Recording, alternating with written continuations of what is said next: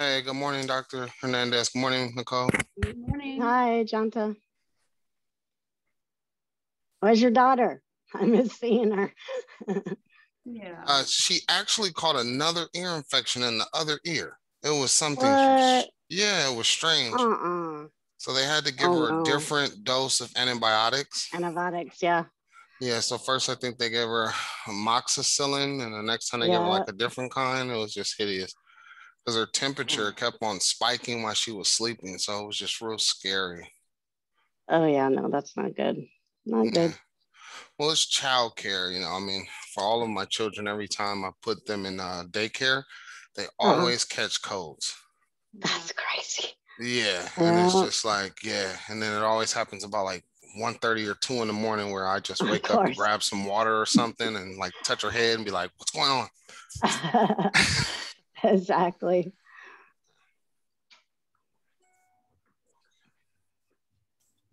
Do you have quorum, Jonte? So it's just a matter of just waiting until 10:30, and we're missing 2 members, but you do have quorum.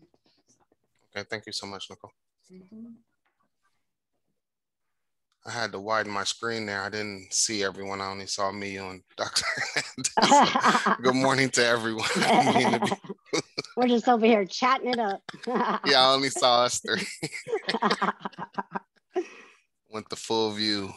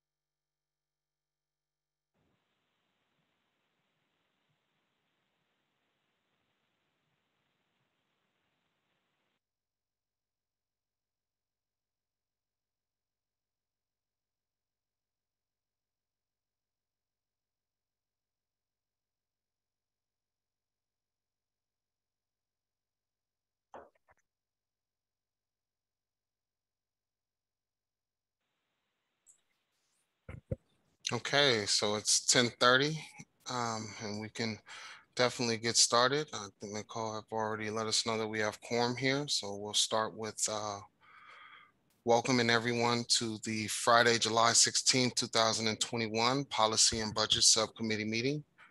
We'll start with introductions.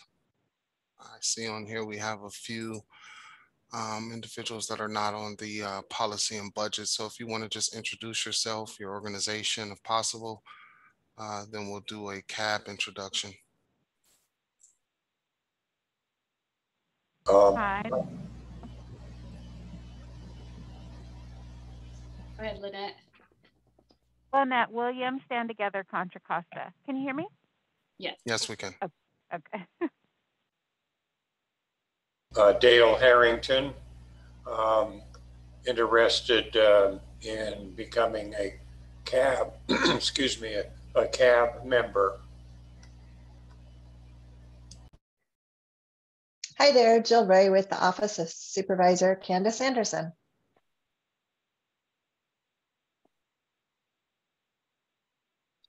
That's everyone from the community. Jante, that everyone else is left is the members. Okay, thank you so much for that, Nicole.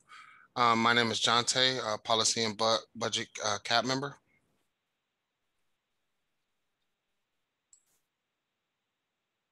Good morning, Doc- Ozzy Carter, Policy and Budget Committee.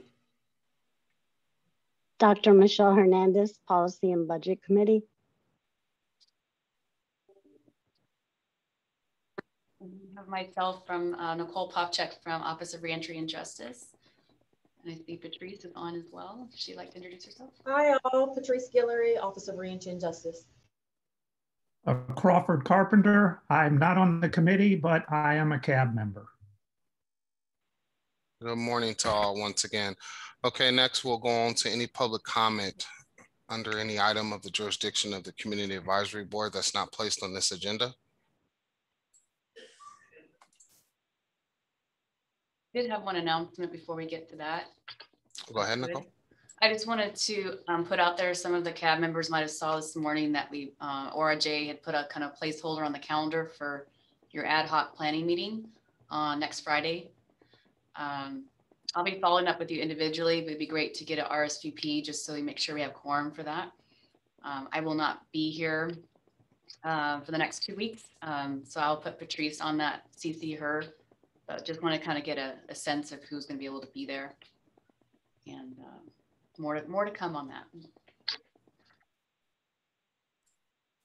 Thank you for that, Nicole. And that's actually the meeting that that Michael posed during the full CAB board meeting, right? It's just sort of like, okay, great. Yeah, I seen that actually this morning, RSVP And for 1 to 3 p.m. is the time that we're, right, the slot that we're looking for. Okay. Well, thank you for that, Nicole. Do we have any other public comment? Jonte, I have another announcement. So Office of Reentry and Justice sent out an invitation on behalf of the CAO's office and the Board of Supervisors. They will be hosting their second, I believe it's their second Truth Act Community Forum, which will take place on July 27th at 9 a.m. I'm not sure if the CAB members were on that list, Nicole, that have received? They were. Okay, they were. Okay, great. So hopefully you all have received that email alert. There are a couple of flyers attached to it. And so there are details on how you can join virtually and submit a public comment. The Truth Act Community Forum is a community forum required to be held by our county board of supervisors to allow for our sheriff's department to report on their activities involving enforcement around civil immigration cases in the county. Just to clarify that, Patrice, it's not the Board of Supervisors requirement, it's the state of California. I misspoke. State of California requires city councils and board of supervisors to host those community forums. Thank you. Okay, thank you for that, Patrice. Sounds very interesting. I also received that email as well. I just checked, so very excited about that one as well. Any other public comment concerning any other item that's not mentioned on the agenda today?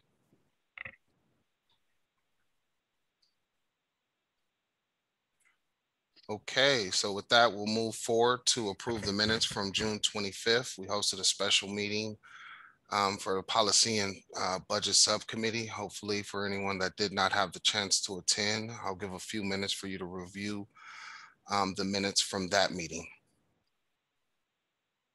It's attachment 1, page 4 through 6.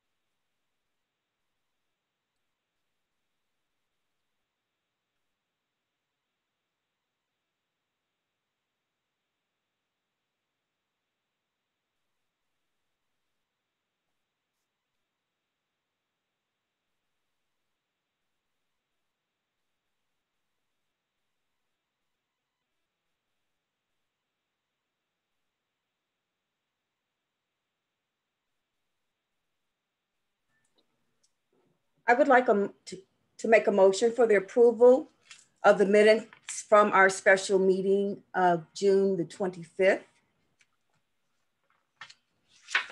Okay, thank you for that. I Ozzy, do we have- second. I we have- second. We have Dr. Hernandez seconding. Okay,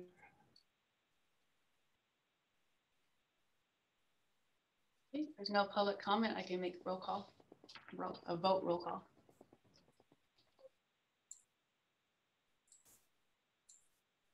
Ozzy,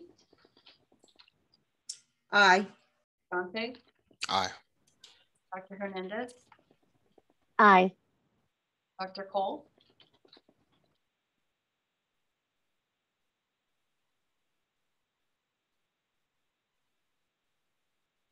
parents, I don't know if you're able to unmute yourself or put your vote in the chat. Aye. Can you hear me now? Yes, Oh, sorry about thank that. you. Mhm. Okay, motion passes. Okay, thank you so much for that, Nicole. We'll move on. We have something very exciting about to happen. We have Dr. Hernandez and Ozzy going to give a presentation that's geared towards our goal 4 in our work plan surrounding racial and gender disparities in the criminal justice system, excuse me. So at this time, I'd like to turn the floor over to Dr. Hernandez and Ozzy.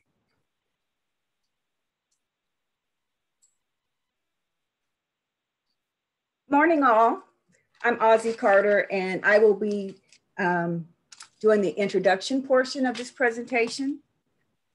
First of all, I would like to say that from my personal experience as a formerly incarcerated African-American woman, this has been extremely valuable for me, and also as a scholar. Research has been a portion of my curriculum, and specifically looking at disparities, looking at my first formal research project as a junior in academia was to research the disparities between the male and female prisoners in the carceral system of California, specifically my area, our area, the Bay Area. And the things that I gleaned from that made me more thirsty for more research, and coming on board with policy and budget and actually working with Dr. Hernandez kind of enhanced that passion that I have to better serve the populations that I represent. And I represent a lot of the populations of the disparities that we've been researching. And first thing that I really had to do as the new kid on the block, this being my first formal board service, being a member of CAB and with this subcommittee, I had to do a little research homework to catch up. And I first had to go back and get an overview of what Proposition 47 really said and AB 109. So I know for a lot of you, this is going to be repetitious, but this was part of the research project for myself to familiarize myself so that I could better understand. And I had an understanding, but as with all things, I keep it simple and I start at the beginning. So I'm going to take you through that very minimal, so bear with me. Proposition 47 was passed by the voters in November of 2014. And what Proposition 47 did, it brought broad and significant changes to the California's criminal justice system. What it did also, it reduced penalties for certain lower level drug and property offenses, and represented a future step in prioritizing prison and jail space for higher level offenders. So then I'm going to move on to Assembly Bill 109, what we know as AB 109, which we are charged with overseeing the funding. It's also known as realignment. And on April 4th of 2011, the Public Safety Realignment Act, AB 109, was signed into law by Governor Jerry Brown. And the policy changes in the act focused on alleviating overcrowding in the California State Prison and reducing the state corrections budget. And this was highly achieved largely through transferring responsibility for incarceration and supervision of many low-level inmates and parolees from the California Department of Corrections and Rehabilitation to the county level. And AB 109 went into effect October 1st of 2011. Now, through my research, and we always have to be very careful when researching, making sure that we're getting information from reliable sources.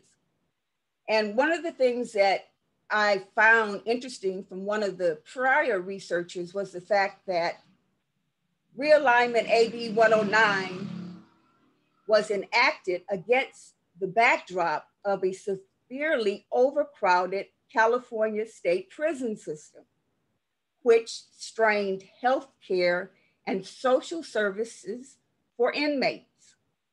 But the statute says it was enacted to combat recidivism and not because of overcrowded prison populations. So we might want to put a star by that. And if anyone later on can add anything to that, I would appreciate it. So starting my research, for me, it's imperative not to reinvent the wheel when looking for disparities. So my research led me to the Board of Supervisors formation of a task force. And that task force was a 17-member racial justice task force with membership coming from law enforcement, the courts, school district, and community groups. And the mandate of the task force is as follows. It was to research and identify consensus measures within the county to reduce racial disparities in the criminal justice system. It was to plan and oversee implementation of the measures once identified and report back to the Board of Supervisors on progress made toward reducing racial disparities within the criminal justice system. So wow, for me, that was amazing. And it was championed by our district attorney. So what happened was on July 24th of 2018, the Racial Justice Task Force presented its final report and recommendations to the County Board of Supervisors. And the County Board of Supervisors considered the final recommendations, striking out number 18 and number 19.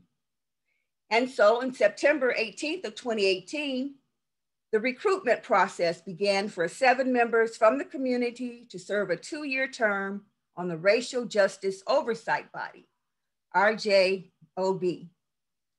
And February 6th of 2020, the Racial Justice and Oversight Body established 3 committees: the Community Engagement and Funding Subcommittee, the Data Subcommittee, and the Community Engagement and Funding Subcommittee. The Community Engagement and Funding Subcommittee, the Data Subcommittee, and the Diversion Subcommittee. So what that meant for me was that I needed to go to these meetings to find out where this data was that we're looking for and how this data is categorized. And I went to the last meeting on June the 24th, and I got some great information. The board members are in the process of presenting at a mayor's conference. And to date, the date has not been really set. I understood it was on hold for August, but it could have to move into maybe September. But the point that I'm trying to make is simply, we have a task force, we have the RJOB who is actually trying to secure the data, holding listening sessions, inviting the community, and then taking and trying to move forward out of into the community to be able to gather more data and make it available and accessible. Because as we know, the data is in different places, and different organizations have places that they place this data. So the primary goal of the RJOB is to make this data available and viewable. Because, you know, there's activists, there's attorneys, there's journalists, scholars and researchers who want this data and want to pull out the disparities and see what the disparities are. So enough from me. We're going to now focus on what some of these disparities are and how they're showing up within Contra Costa County. So Dr. Hernandez will take it from here. Let me know if you want me to go to the next page as well. Oh, okay. Thank you so much, Ozzy, for that great introduction. I'm gonna talk to you guys about some of the things that the Board of Supervisor wants and how we can kind of advance that to our policy, because I think if you look at the statistics, and Nicole, you can share the screen, I'm not sure. So just to refresh a little bit, the United States criminal justice system, it's the largest in the world. And at the end of 2015, there was over 6.7 million individuals who were in some form of incarceration. And the United States is the world leader in the rate of incarceration compared to every other nation. And that is huge. And even though most of the statistics focus on gender and race, I think it's really important that we, especially because of the pandemic and the times right now, we need to open up and analyze in detail what all of these people that are coming into the system have, so we can best help their recovery. And in looking at the Board of Supervisors outlines, they do, like Ozzy said, want to establish an Uber committee process that allows for shared leadership and responsibility, which I think CAB is, you know, excellent. And the other thing I really do agree with Federal Glover and Karen Mitchoff is they are really interested in ensuring that data collection and analysis of policymaking is mainstreamed. So one platform sharing data across county agencies. And this is critical, and I'm trying not to sound like a dork stats person, but when proving and getting funding, you have to have empirical evidence-based statistics, meaning the government has the money that they're willing to give us. But if we don't look at before the intervention, during the intervention, and after, to really look at our success rate in the county, we're not going to be able to get more funding. And Contra Costa, I consult with a lot of counties. I was just talking to somebody in San Joaquin County yesterday, and they do things differently. And I'm always the person that hears the complaints about the county because I'm a psychologist, so I hear about bad things in the criminal justice system. But I do have a call out to them, and I have reached out to Family Justice Center, who has actually gotten a grant to do some trauma-informed work in the system. And I'm going to collaborate with them because their research is from UCSF.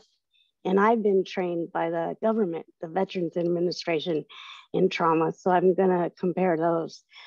But basically the point I'm trying to say is that we need to look at other things like empowered aging, seniors, disabilities, whether they're apparent or not. And I'm probably the first one to let you know that when I was younger, it was like, if I said, oh, I'm disabled, people would say, well, what's your disability? Fast forward, it's 2021. if I say, oh, I have a disability, it seems like everybody says, oh, me too. Me too. I'm disabled. You're disabled.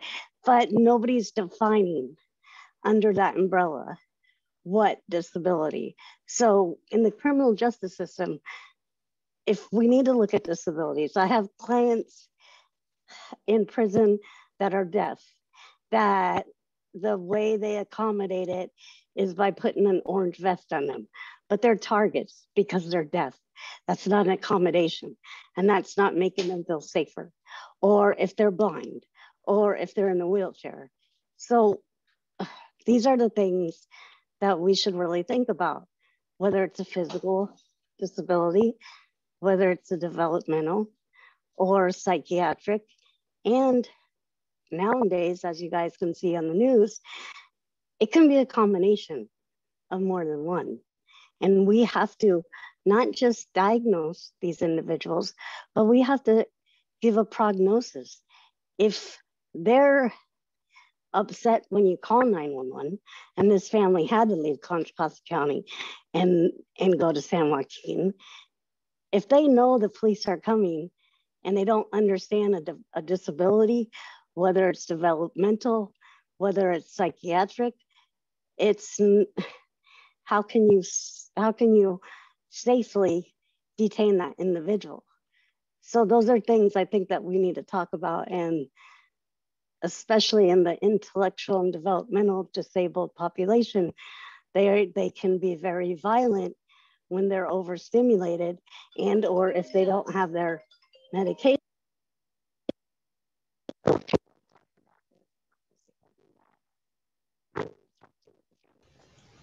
Dr. Hernandez, I think we lost your audio. Oh. Okay, can you hear me now or no? Yes. Okay. So where did I leave off? Where did you guys,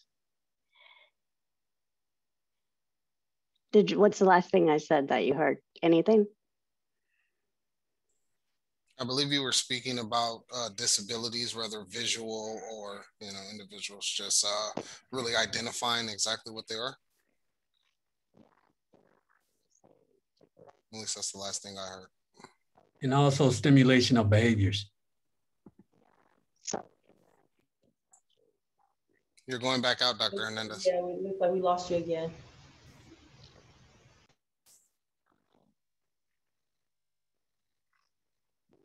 Okay, I'm just going to pick up, kind of fill in until Dr. Hernandez gets back in. You can just let me know, Dr. Hernandez. I know. Okay, so one of the things that we really wanted to bring clarity to was language and the clarity of using specific verbiage. A lot of the verbiage that is being used is it's been obsolete. And what we're looking at is formulating this correct verbiage so that we can be able to gather the information of the various disparities and how that's going to look. Because currently, looking at the data, you're only looking at race and gender primarily across the platforms of the information that I'm getting. And that seems to be standard. And we all know that the disparities are race and gender. That's a common denominator. But what we're looking at, as Dr. Hernandez is saying, inmates have other disparities. Can be your disabilities. Are you back on, Dr. Hernandez? Yeah, can you hear me? Can you guys hear me now? Yeah, I can hear you now. You want to go ahead? Oh, okay. Yeah. So, I mean, thank you, Ozzy, for picking up on that. It's just really important because I see it so much in this population, and police officers, they're not trained in this. I mean, it takes applied behavior analysts to deal with these type of individuals, and they're violent, and they're not aware of that. So that's why I feel like it's, they're either conserved, they're in group homes, they come, into a forensic environment, they're on parole, but yet nobody's really watching them and it's not safe. But I think that's something that we have to look at, because that's what's going to give us the numbers to really, really, really narrow down how we can help, all of these people that are entering the criminal justice system. And then, of course, the identification. Some people don't consider themselves disabled, even if they are. And I didn't realize that until I did my research to get my doctorate. So people would tell me, oh, well, I'm not like you, Dr. Hernandez. I just have cancer. I'm not disabled. Okay, well, that's their reality.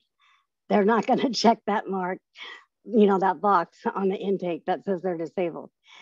So how do we deal with that too?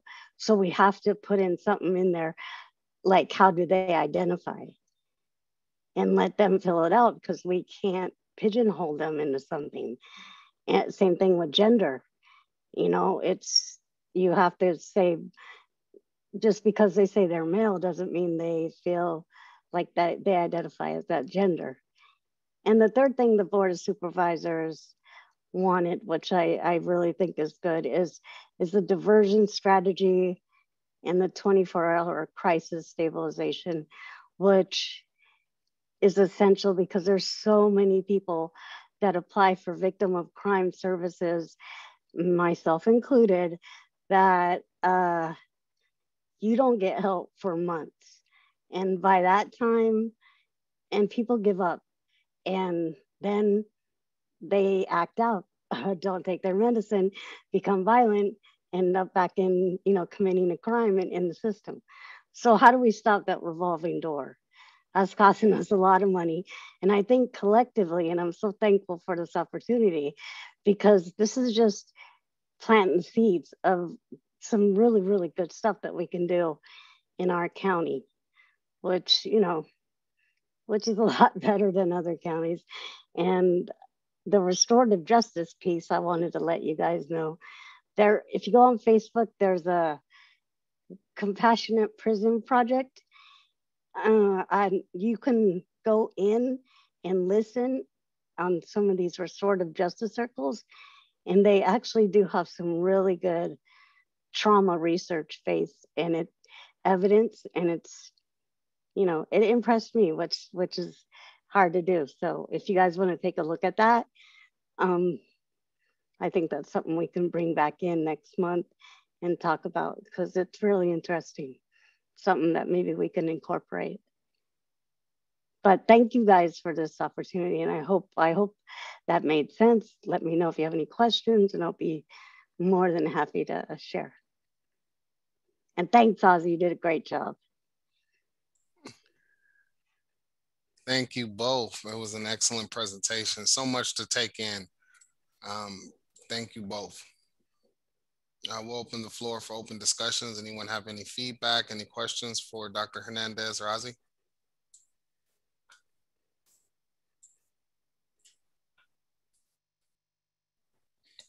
Thank you both for sharing the information. Very pertinent to what's happening today. And then to begin to look outside the box of the current things that's consistently happening and nothing's changing. So I appreciate the identifying of the mental health component, the behavior component, that these are disparities.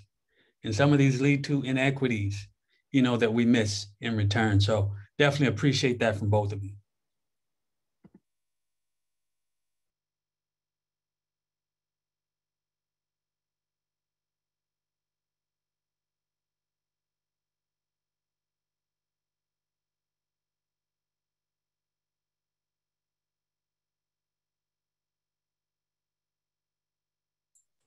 So there's one other thing that we would like to add, and that is that we would like to make this a call to action to our larger CAB body to help us, assist us in articulating a definition and categories that can be possibly included.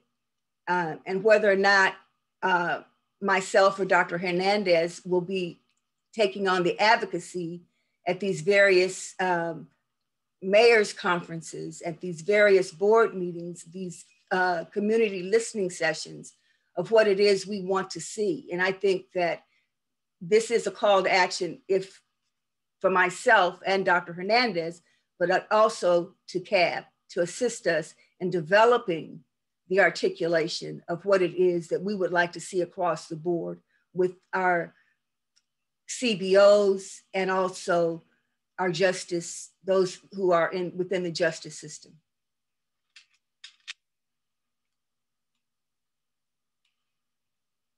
The agencies within the justice system.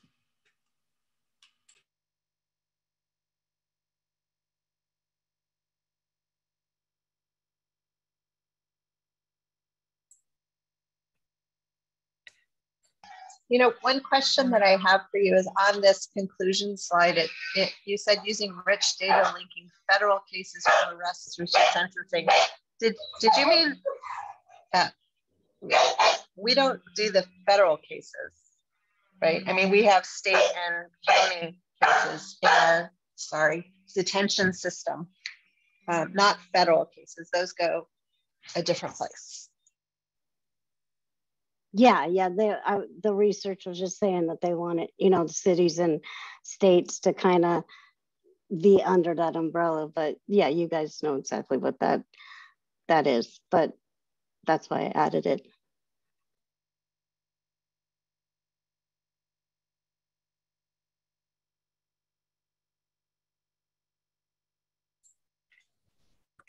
Okay, if we don't have any more other questions or feedback, we can definitely move on to agenda number 5. That's attachment 3, pages 11 and 12. And we'll discuss the timing and strategy for fiscal year 2022-2023 budget requests from our CBOs.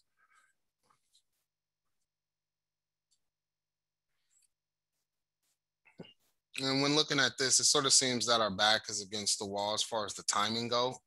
I think we're, you know, right at where we're supposed to be at, with definitely everything that have taken place today, the great input and ideas from Dr. Hernandez and Ozzy, along with us also just discussing, I know last special meeting, we discussed exactly how we would want those budget requests sent to us, considering that we would not be doing just sort of formal presentations from each CBO, but just rather them identifying exactly their budget requests, any modifications, and giving a quick explanation to ORJ as far as any underages they would have, and us identifying some of the things that obviously Patrice spoke about, not in the same verbiage that she used, but if there was underages, if there was a possibility of them bringing on someone that can assist us, or even in the same category of Dr. Hernandez's and Ozzy's presentation, someone that can go out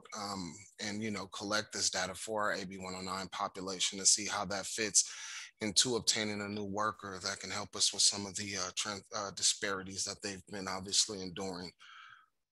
So we have 716, which we obviously, you know, taken care of today. I don't see anything other than discussing the talking points with that one. So that one's really in the completed category.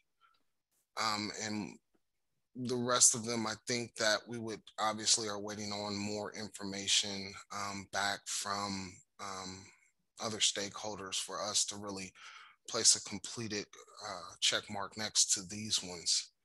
But we'll just take a quick second to just basically review at the top of attachment 3 some of the deadlines that we're set to make and get any feedback. This can provide some background. So the first timeline is just a suggestion based on what I'm seeing has been done in the past with CAB as far as timing, but also taking into consideration just what meetings we have left, and then towards the below, the last timing is basically taking the CCC budget from last year, with the only dates we know for sure are when the budget workshop is and when the CCP meetings will be. And these are all just, everything else is just tentative based on what the anticipation is. Trying to take a conservative approach for getting ahead of things. So, but yeah, this first one is a suggestion from ORJ, but open to feedback.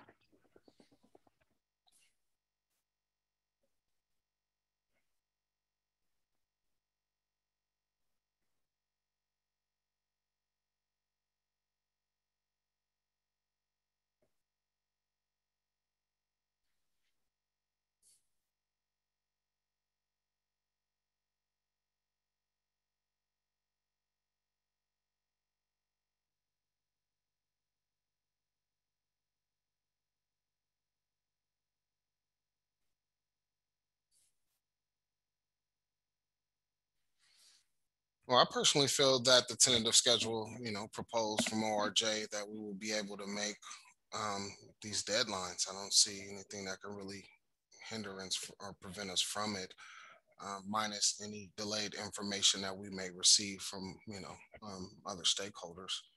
But other than that, I don't see, anything that may delay us. Dr. Hernandez, Ozzy, Terrence.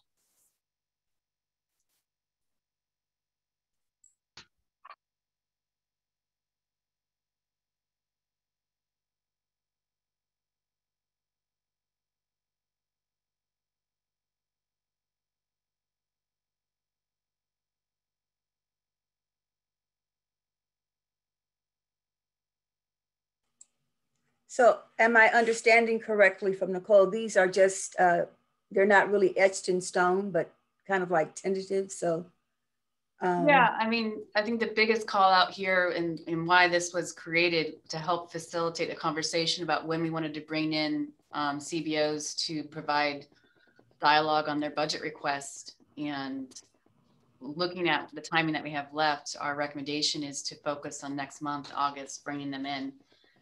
And then if some need to trickle into September, we have time, but that's really what this is to help facilitate.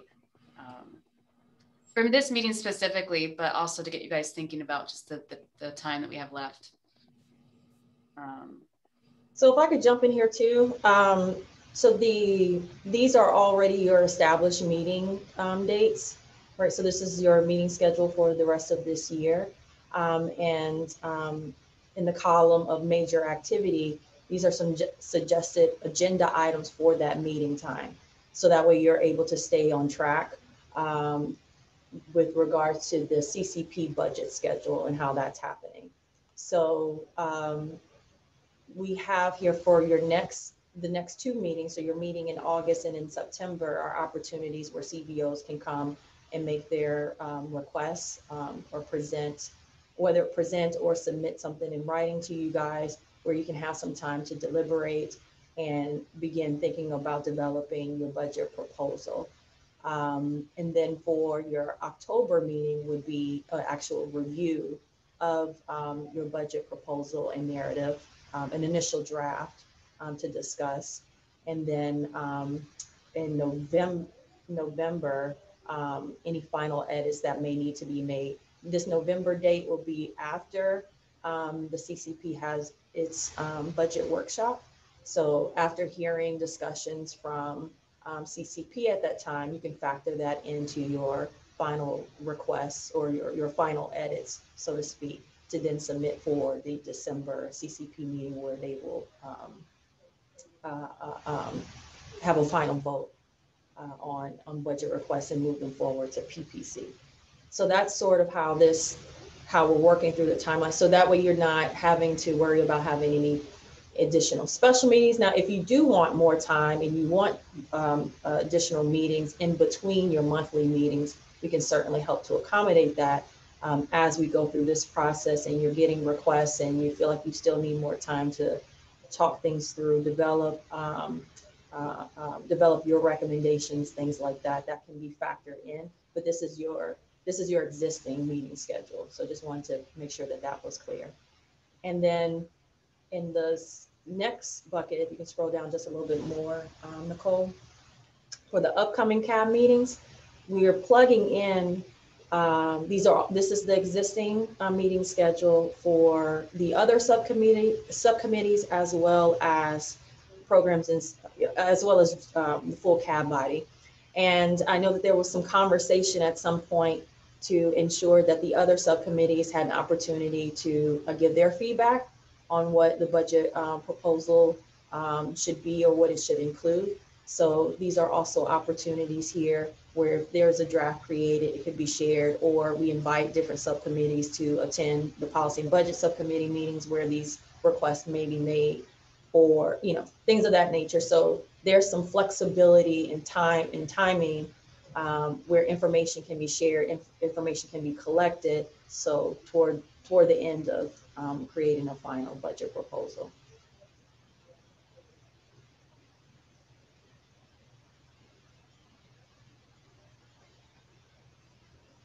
I'm sorry, I said budget proposal, feedback on budget proposal from the subcommittees. It's actually the talking points. Talking points, yeah. If I have here the general meeting, it will typically approve the talking points before folks go out and do their ambassador assignments. And that would be the beginning of September.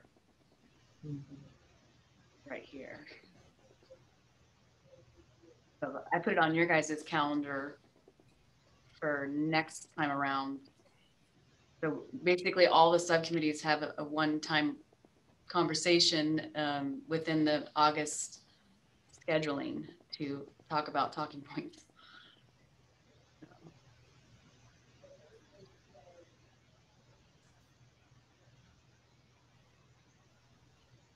So does anyone have any questions about the timeline or process or anything like that? I know it can look like a lot of information, but just want to be clear, it's your existing meeting schedule. So there's nothing totally out of the ordinary. It's just a matter of when do you want to have certain conversations? When do you need information for, deadlines that are coming down the pipe?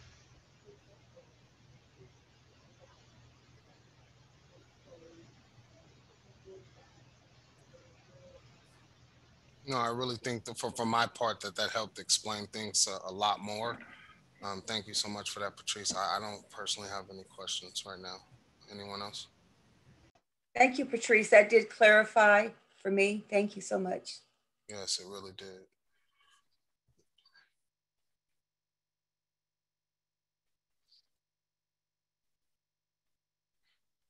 So quick question, Nicole. On here, I see vote by this. I don't see what we would be voting on. Are we just voting on the tentative schedule? Well, this was to help facilitate the conversation about how we wanted to bring the CBOs to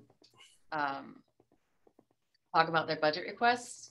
The last time we were talking about just the strategy of like a survey versus them just coming to this meeting.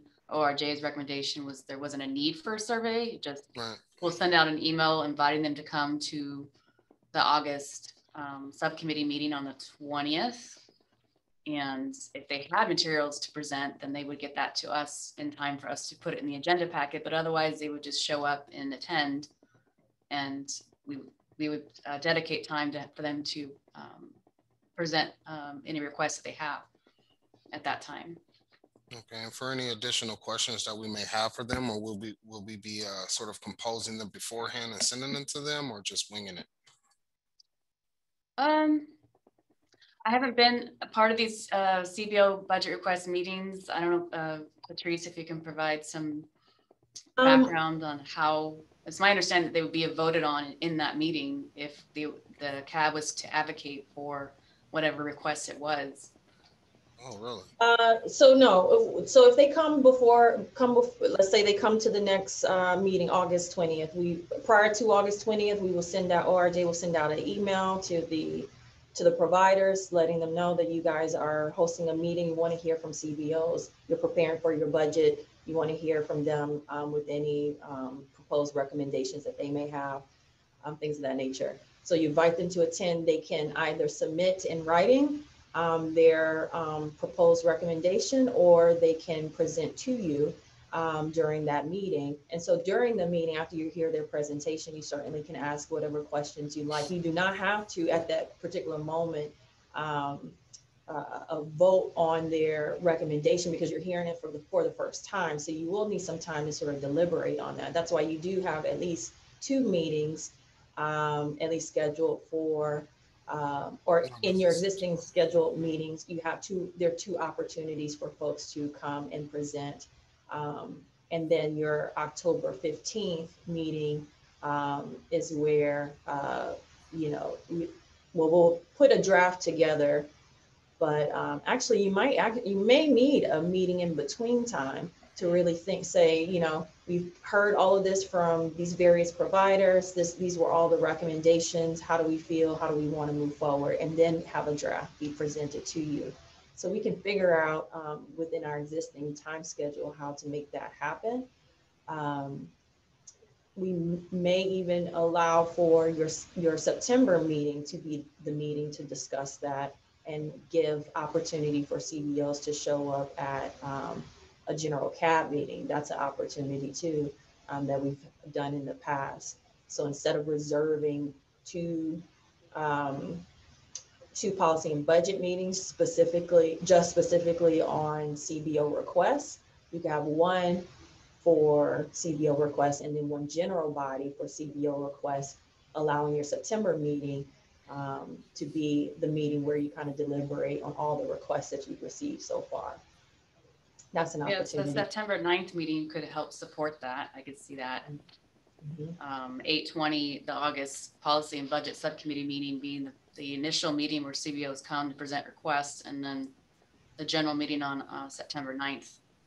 I guess a follow-up to that. Would that be enough time? I'm pretty sure on that day it says we're supposed to be approving talking points. I wouldn't want to. Well, that's one particular agenda item that I know that we'll probably have to do, but we have room for other agenda items. Okay, and we wouldn't want to check with Michael first, no? Yeah. Okay. We'll circle back with Michael. All right. Me personally, I just feel like I like to let things sort of soak in and absorb it before making any decisions. I really like Patrice's idea as far as having a meeting in between after we get the CBOs to come and present and review the information that we have written as far as the budget requests. I'm not too sure how other CAB members, feel, but that would be obviously my vote towards the direction that we should head in. Go ahead, Terrence. I concur with that. I just want to ask Patrice, was that filler put in there because possibly some of the CBOs maybe have, had some hiccups with information, they need to resubmit, or, speak again at the second presentation? Is that filler also add that in to that as well? No, just in past history, not all providers were able to make it to that one scheduled meeting. So it's just basically giving folks an opportunity. If they can't make it to the first one, they always there's a second one that they can make it to. Yeah. Yeah, got it. Thanks.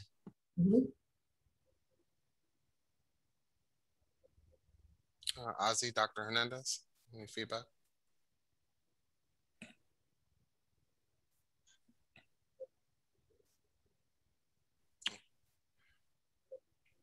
All right, so I think at this time we're on board to for 8/20 and just sort of having that filler meeting in there for us to just come back to the roundtable and just sort of discuss any other blanks inside of any information that we may have before finalizing obviously our recommendations and presenting it to the full board.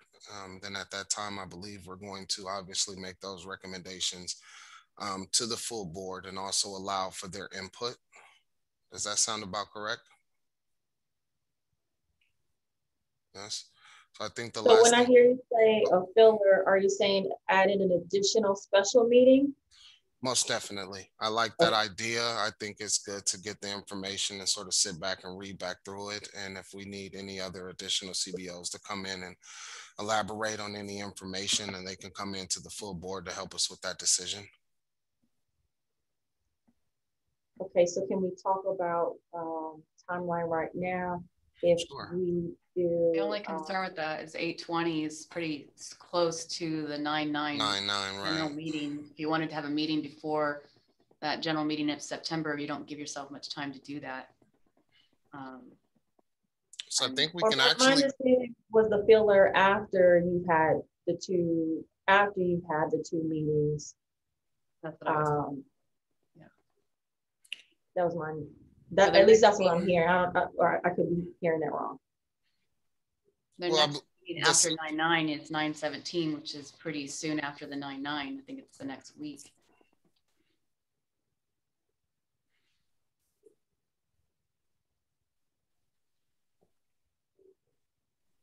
Oh, I see. Because you would ultimately have 2 meetings on the same week. Right. My understanding was that, and correct if I'm wrong, is that we would take 8/20 as the first opportunity for CBOs to come, and then also give them the opportunity at the general meeting on 9/9. Yeah. Without a special meeting for policy and budget, and then them on 9/17 policy and budget September meeting, them having a final vote into what recommendations. That meeting you'd be talking about your Not a vote. Not a vote. Well, you don't have to vote. I mean, Michael did. He told me that they did vote, but you don't have to. But yeah, it'll be more discussion of requests that have come forward and the direction on where you want to go for your first draft of the proposal. Did they not vote on the actual draft of the proposal? Did they not You vote on the draft when you're ready to finalize it. Right. Okay.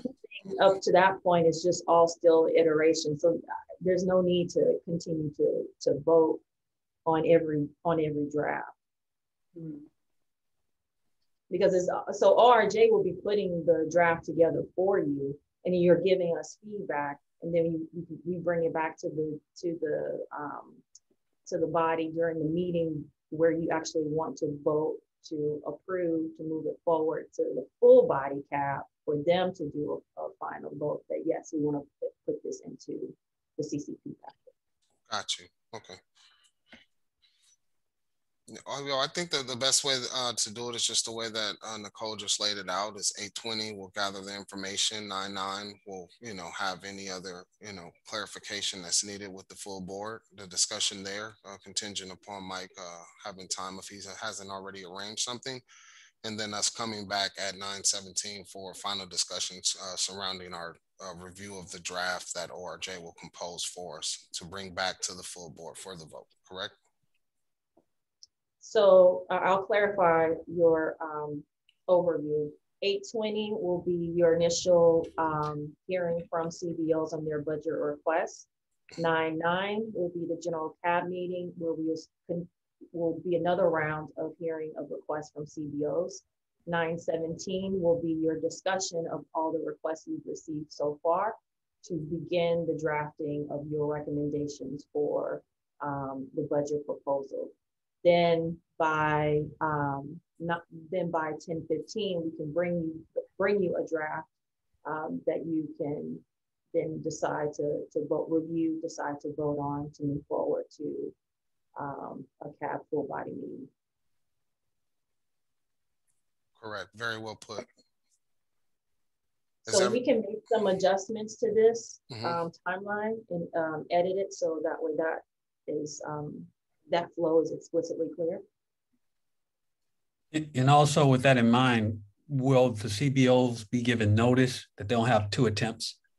Yes. So my office will send the email out to all the providers requesting their attendance to the 2 meetings. If, whichever one they decide is most convenient for them. And also give them the opportunity to submit something in writing. I just wanted to highlight, I don't mean to add more confusion, but the 10/14 general meeting will be the last opportunity for the full body to weigh in for what's being submitted to the CCP workshop on November 5th. Oh. So my intent for 10/15 was to, that would be the first 10/14 would be the first opportunity for the full body to see your draft. And then 10/15, which is the next day, is your final meeting to quickly put some input together that came out of the full CAB on 10/14. And then that would go off to CCP. Gotcha. Right.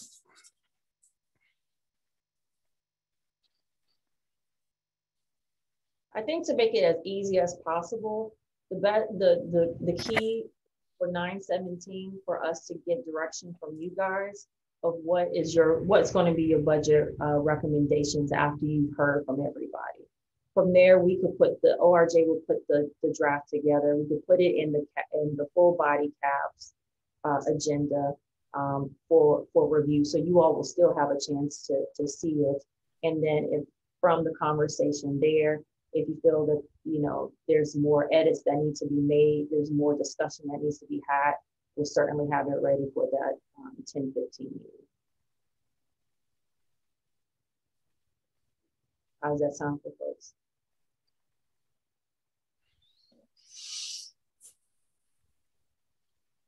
I'm definitely on board with that, Patrice. That sounds great to me.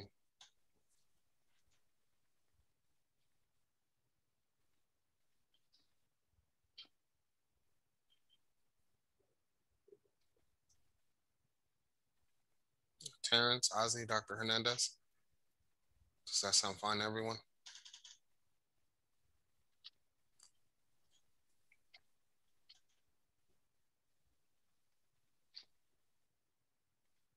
Yes, I concur. Thank you for the clarity.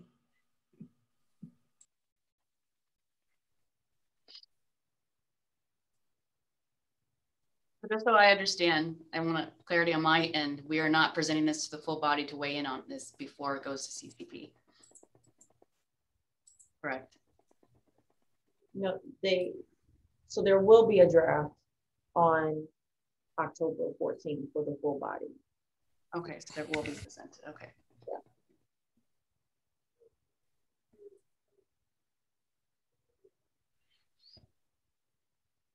Okay. There's been, just to give some history, there have been instances where a budget proposal or a proposal, just in general, that we know is needs to be put into the CCP packet,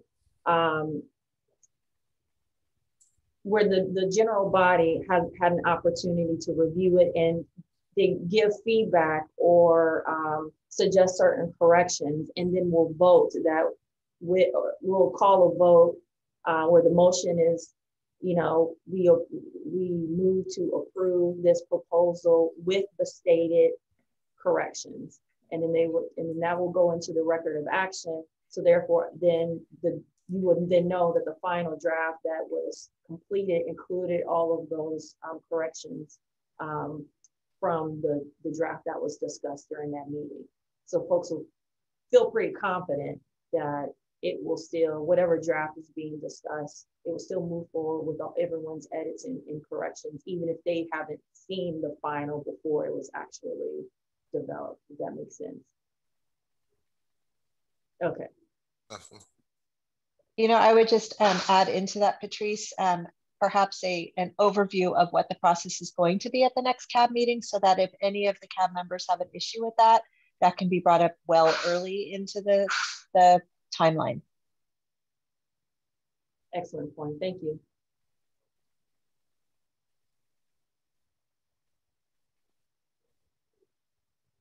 Thank you so much, Jill, for that suggestion. Excellent idea. All right, so Nicole, for this one, so at this point, we've already discussed it. I think we're all on board, especially we have some extra clarification that will be coming during our next policy and budget subcommittee meeting. We don't need to vote on this right now, or do we? No. Okay, great. So I thought. Okay, so we can go on to our last agenda item, I believe. Attachment 4 is just discussing our talking points. I'm pretty sure all of us have gotten the email from Nicole, in which we've gave our first and our second choice for who we will be meeting with to discuss our talking points. So we'll just take a second to get down to page 13 through 15 to sort of just view the talking points. And if anyone hasn't reviewed them already, we'll just give a quick second to go over them.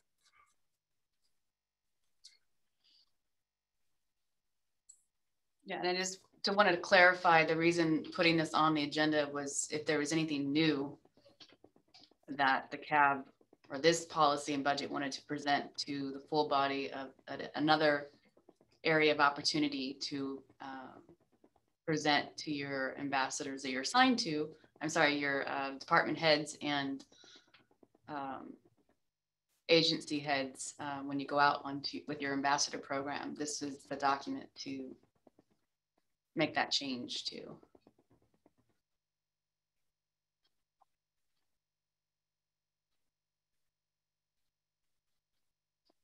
I believe these four here were kind of what changed.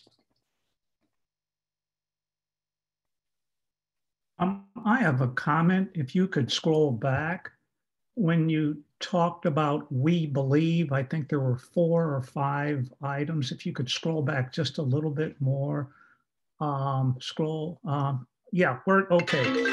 Oh my goodness, there we go. These are pillars that have not changed, that they are not meant to change, at least not for the purpose of talking points. I understand that.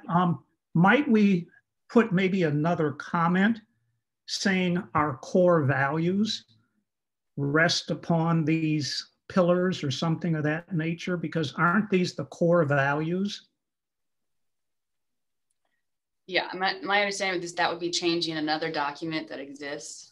The point of the talking points is that this is one that just is a standard. If you want to change your policy statement and pillars, that would be a different conversation. But if you're just talking about language. Yeah, but would that come up then in our committee for outreach and community engagement? I mean, should we, or should that be in that like committee? Something for the full board. Yeah, I just didn't want folks to get caught up on like language necessarily, more on like topics that you want to advocate for, right? Because you're not going to read this verbatim to your assigned department head. Okay. This is more to help as a guide for you to go out there and feel confident about the areas that we're advocating for, CAB's advocating for. Well, I believe our pillars, you would want to read verbatim exactly what they are, and not just try to come up or paraphrase your own. We want to stick to. No. But going back to what Crawford was saying, it was just this line before that, right? It wasn't adding to the pillar, right, Crawford? Oh, right. Sorry about that. Yeah. Yeah. Okay. Like a grammatical change. Okay. So if I think the outreach could focus, if they want a grammatical change to this document, the outreach, that would be the appropriate place for that. Okay, all right. A topic change, that's where we're looking input for each subcommittee to provide input to. Well, before we go there, Crawford, what was it that was coming to your mind about to ensure that a statement around values would be included here? Well, my thought process was, yes, this is good. We say what we believe in. And I know it's a language approach, but language being, these are our core values. I think that has a little more impact than, well, we want to invest in what works. We believe, versus the strength of the statement, our core values. I mean, this is just me. And maybe when it's my opportunity to present, I may just add in core values, but I just thought it was more powerful. Not that this isn't good, don't get me wrong. I think this is very good, but maybe I'll bring that up in our subcommittee. I don't want to detain your subcommittee here. I'll bring that up in our subcommittee and we'll see what happens. How's that? But thank you for the input. Yeah, no, that sounds good.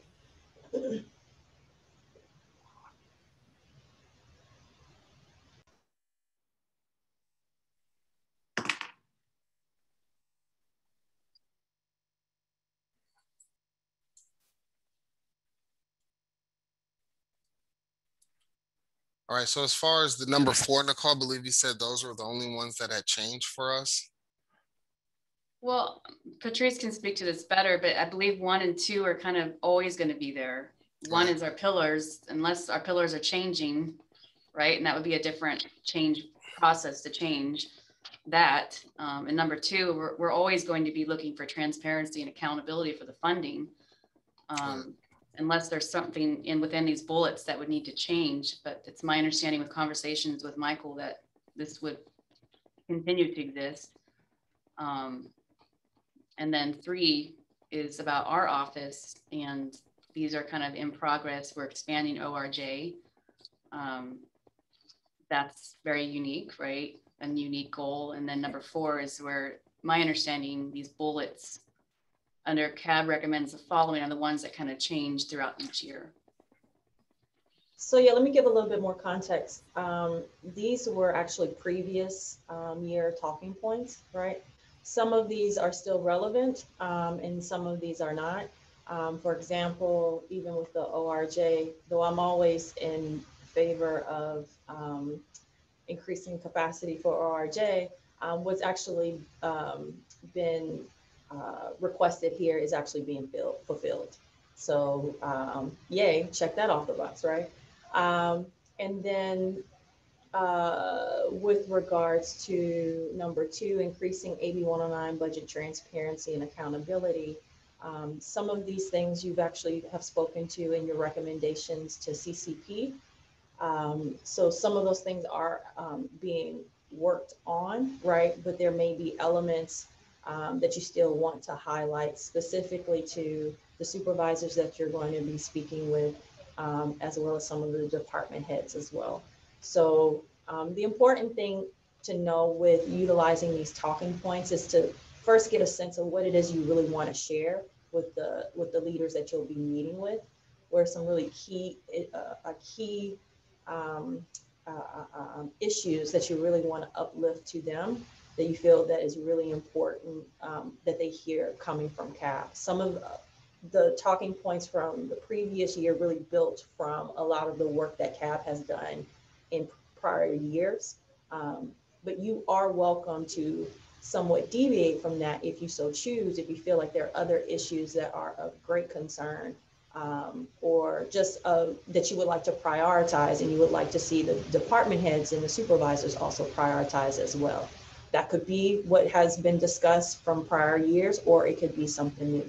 So that's what's before you to really think about and discuss what are some topic areas that you would like to see these leaders begin to prioritize. So could I ask a question, Patrice? Mm-hmm. Would this be a time to have a discussion around specific categories of disparities and what we would like to see brought forward? And I'm really happy about who I'm going to take a visit to. So I just wanted to make sure that I could include that into my conversation. Yeah, absolutely. And I think, especially if you're connecting this to, as you shared in your presentation, you're connecting this to the racial justice oversight body recommendations and the work that they're doing there, looking at disparities across the justice system. I think you certainly will have leaders who will definitely will have their ears perked for that because of their support of the work of our job to begin with. So I think that's a great nexus to be able to include some talking points around language or some specific, what I'm gathering from what you and Dr. Hernandez were speaking to is some specific data points you want to see within the population, if I got that right. Okay, yeah. Yes, correct.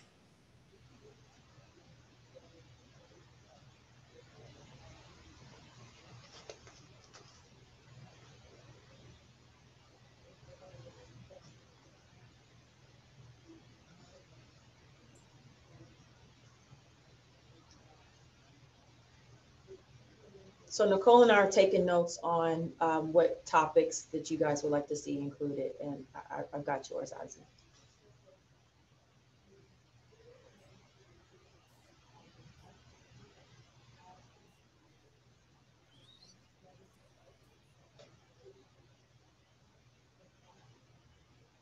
I think Patricia and Nicole, that a large part of these recommendations, we need to see, you know, what, you know, how are they going to be contended to, you know, moving forward, you know, because if these are recommendations now and they hadn't been, you know, addressed, let's find out if they're going to be addressed and how they're going to be addressed moving forward as an action item.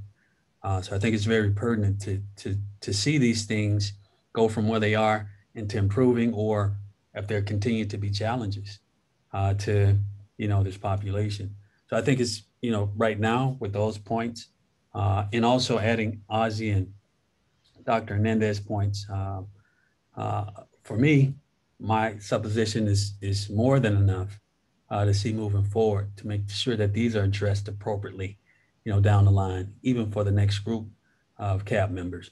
So just like you said in the past, there's been some things that have taken some time to just get adjusted, and the challenges that that has happened in the past to see improvement down the road. And you've been there in the past and prior to see things move. So I think what was now for me to see how things are going to be addressed and see how they are addressed moving forward in this process. Very nice.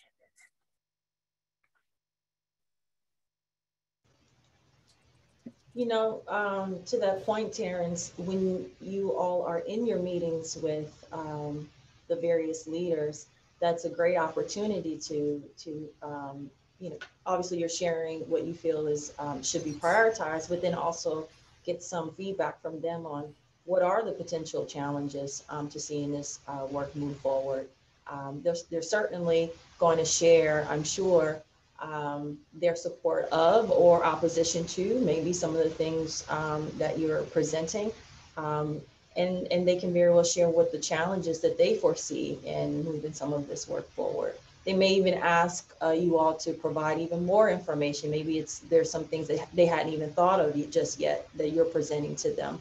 And they would appreciate your collaboration to provide more information to help them figure out where to steer their decision making. So it should be, again, we put these talking points together to help guide the conversation, but it should be a flowing conversation, right? Where you're sharing with them what you feel should be prioritized, and you're also getting feedback as to where they, what efforts they're able to make, what actions that they are willing to take, whether it's within their respective departments or even with the supervisors specifically, where their position lies among the points that you're raising to them, and then you know, where they foresee in the future for some of these actions to be implemented. So it should be a free-flowing, somewhat conversation where it's a learning opportunity for both sides. Excellent, and that's good to know, because this is more of a dialogue bill, correct? To identify these key indicators that we're recommending. Yes. So, go ahead. A dialogue, and then, you know, but if there are some specific points where you would like their support to take lead on or anything of that nature, you're welcome to share that. You're giving recommendations, you're sharing what you feel as a member of CAB, what should be prioritized, and then allow them to give feedback on that. Mm-hmm. Excellent. Thank you.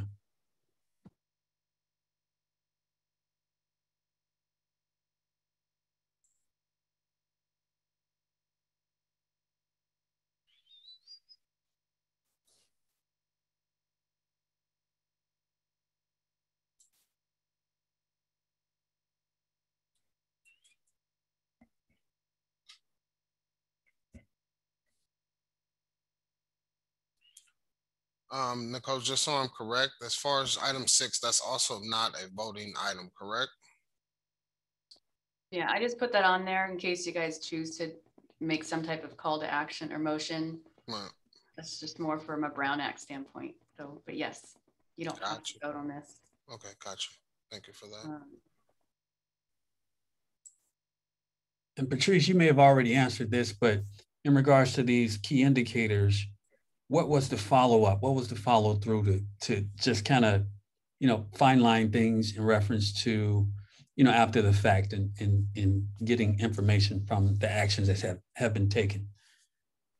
I can't recall from the last year when these talking points were used, what happened as a follow-up. I will say that when CAB, separate from the talking points, when CAB presented their policy recommendations that went up to, was it PPC? That's where it was those leaders, which are two supervisors, right? They're essentially their subcommittee on all things public protection related. They recommended, or rather directed CCP to agendize your recommendations. So that's an example of, I'm so sorry, that's an example of what, one second. Hi.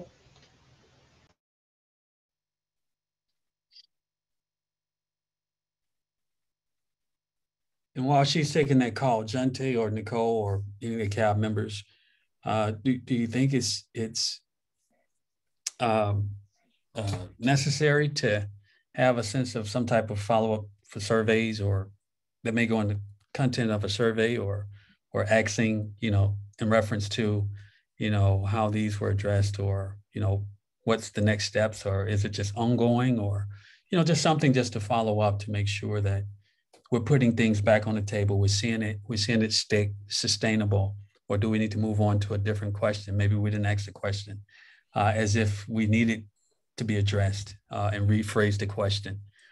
These type of things. I'm just thinking about the follow through. Survey for the CAB or for the supervisors? Not necessarily. It doesn't have to necessarily be a survey, but something just to have a sense of follow up. A concrete, sustainable follow up. That gives us something for whether it's the next year or during the course of the year, to let us know that somebody's working on something.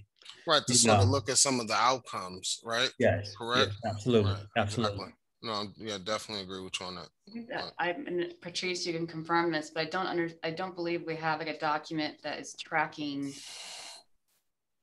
the outcomes, with the exception to fiscal, budget recommendations. And I think there's an opportunity there to start tracking what were the asks of this committee and where does it landed? What is the progress to date? And I think that's something that we can help with. I think it's listed in some of the, oh, go ahead, Patrice, sorry. I was just going to say, what has typically happened after meeting, after the ambassadors meeting, excuse me, usually CAB members come back to either general body or subcommittee meeting, usually general body, and they report out what was the outcome of those meetings. In some cases, the leaders have requested more information, which information has been given to them, or they have stated, again, they've given their feedback or their position on any of the raised talking points from there. So, and then after that, CAB members sort of deliberate about what their next steps will be. So following your meetings, you'll probably have an opportunity, or you will want an opportunity to discuss among yourselves of what your next steps will be to do that sort of follow-up, right? It may very well be that the continuation of this work might just continue to stay at the CCP level, especially if you're meeting directly with department heads and alerting them to what your potential recommendations in the future will be.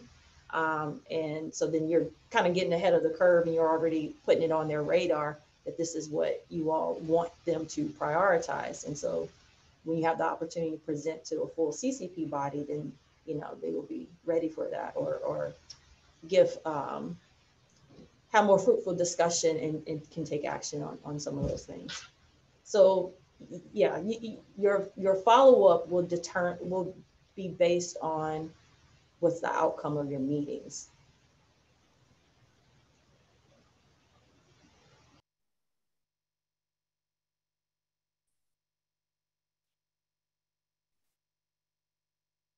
Which is interesting on two parts, Patrice, because, the outcomes of the meetings may not hit the actual barriers or the deliverables we're trying to make or see outcomes of. And it may just give us the gist of how people responded in the meeting and what's the need from the meetings. So just in two-pronged states, that could be, contentious on one state, and then looking at a continuation of these recommendations not meeting outcomes, and it's just ongoing, for the next, as we pass the baton, so no, I totally get it. I just look at it as, the end result, having the end result in mind first, then you get to where you're trying to go through the process, and it helps in the beginning to target things moving forward.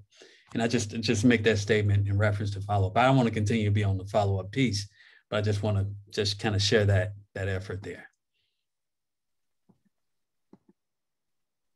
Well, and this group is not doing another round of policy and recommendations this year, right? Because the current ones that you're looking at right here, some of them are in progress right now,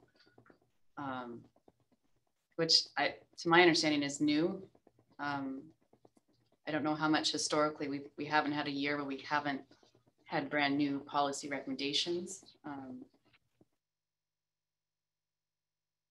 But yeah, this number 4 is specific to those recommendations. So we might have to have like a number 5 that speaks to something else that's brand new.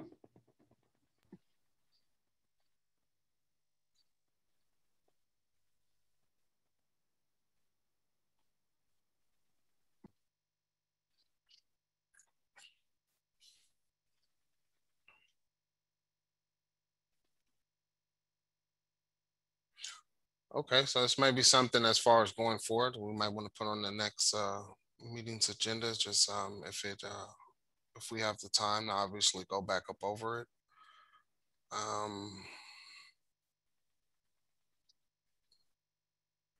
Are there any other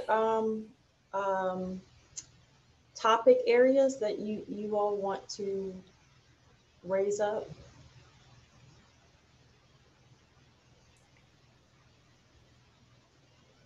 Or I'll say this, any topic areas that are not currently listed that you would like to raise up?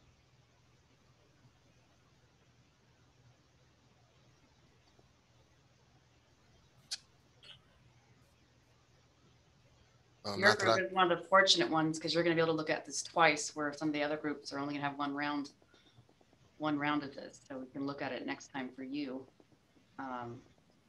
But it might be worth attending some of the other subcommittees next month that will be looking at this as well. With my understanding, so September 9th, we want to approve these in the general meeting so that you guys can go out in the month of September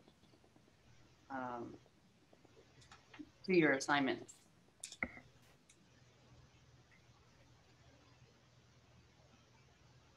Excuse me a second. You asked, did we want to include some other items? I noticed that housing, at least I thought through various committees and discussions at the full CAB board, that mental health was a major portal, housing, followed by employment. So we had those 3 portals. I noticed in here, we deal with housing. Did I miss by chance mental health or employment in our talking points? Or is that something we'd want to discuss down the line? So it wasn't included in previous, in the previous year. This is a prior year set of talking correct. points. Yeah, so it wasn't included, no.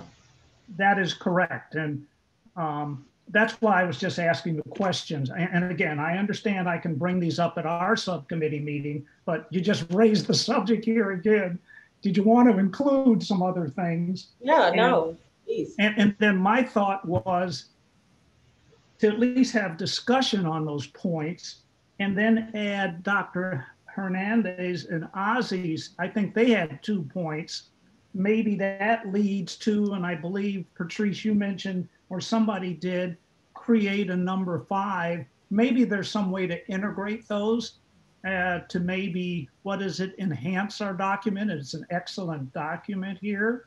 But since we were discussing it, and I don't mean to rain on somebody's parade who's already put it together, but hey, we're talking, so I just thought I'd throw it out. That's all.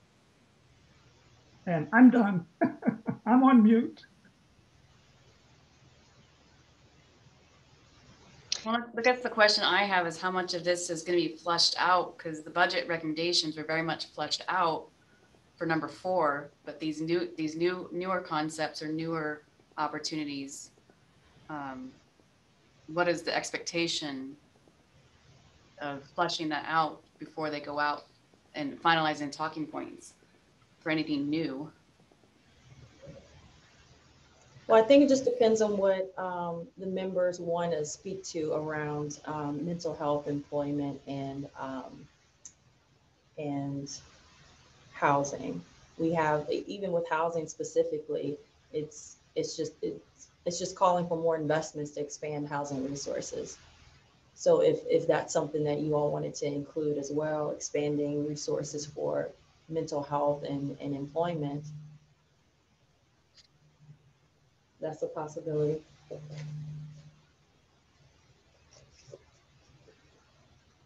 I have a question on bullet point 3. Is now a good time to ask that question? Sure. It says support the implementation of a plan for the transportation of individuals. I think that there's plans that have been implemented, so I'm wondering if the language could be changed a little bit to perhaps say support and expand the plan for the transportation, because I think it's important to highlight what has been implemented. And I know the Reentry Success Center had a plan in place, then COVID hit. And I know that with the new SUD counselors in our detention system, there is a plan to transport individuals directly to programs upon release. So I'm wondering if that could be just amended to more fully support and maybe speak to what actually needs to happen at this point with that. And Patrice, you know better than I as to what's happening. Yeah, I can certainly, if members of the body are okay with that, we're more than happy to amend that. So that way it reflects what's currently taking place. And then if you want to see more being done, I can tell you that with the Reentry Success Center, they were utilizing some local innovation dollars to cover the cost of ride share rides from jail to different points throughout the community, but more specifically to the Success Center. And unfortunately, due to COVID, they weren't able to fund a lot of rides as much as they had hoped to. So we're kicking that back off to see how much traction we can get around the ride shares. And then I want to say the transportation from custody to treatment programs, again, that's another one that got disrupted due to COVID, if I'm not mistaken, or at least just got started, something around that effect. So that hasn't, so we still haven't seen those things materialize. But that said, those are like really small pilots that do not meet the entire need of what we know is needed for transportation from custody to various programs.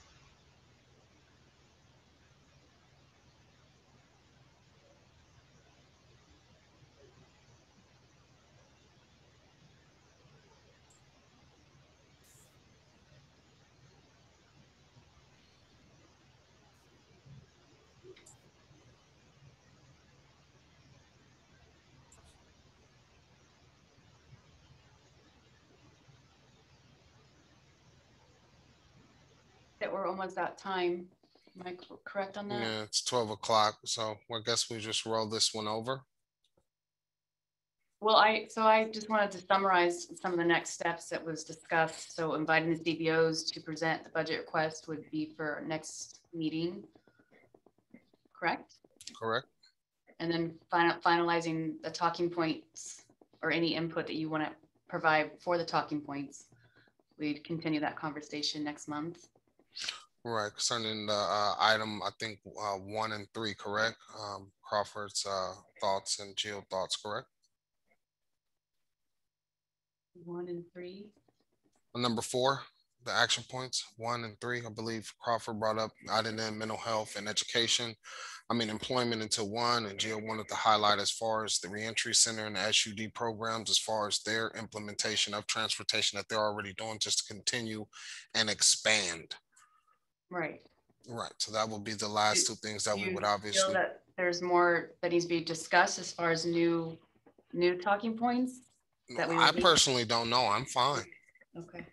But no one, I guess said that they were okay with what's here or gave their thoughts as far as Crawford and Jill, unless I was lost somewhere, and they did. I think Michelle and Ozzy wanted to sort of add something that had to do with their presentation today. If I remember that early on in the conversation, maybe I'm. Correct. Yes. Sorry about that, Ozzy and Dr. Hernandez. Correct. We'll bring it back.